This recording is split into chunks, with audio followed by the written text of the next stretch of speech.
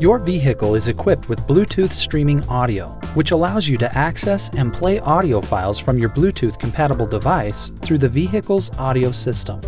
To connect your Bluetooth device for use with the audio system, the vehicle must be stationary.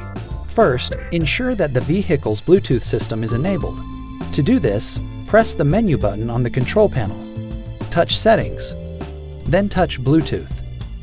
If the indicator light on the Bluetooth key is not illuminated, touch the key to turn the feature on.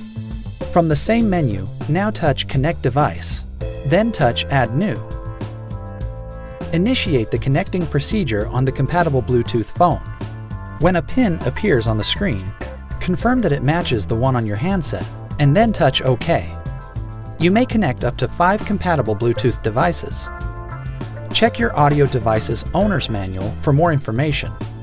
Once the device is connected, press the Disk Auxiliary button several times until the Bluetooth audio mode appears on the lower touchscreen display. Your device's audio files will now play through the vehicle's speakers.